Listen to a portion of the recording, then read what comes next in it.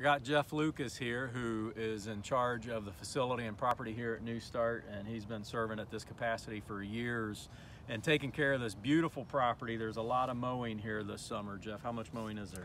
Well, out in front of the church, plus what we're looking at with around the pond and stuff, we got about 3 acres here that we're mowing. We have some trimming that goes along with that, but we also have a couple acres in the back that we mow around the barn, keeping our paths up. We probably got a total with the new field maybe of about 6 acres or so we're going to be mowing this summer. And it's a great opportunity to serve for a lot of people who actually enjoy being on a zero-turn mower or behind a weed whacker or something like that. How many people are you looking for? Looking for 8 to 10 people, so we can come up with a rotation of, maybe somebody mows only once a month. We try to mow on like a Friday or a Saturday, that way things look good for Sunday. And be glad to have anybody that's willing to come out and help me. It'd be wonderful. So. There's a lot of people who's going to love being a part of this mowing team and taking care of the facility, making it beautiful, and we appreciate it.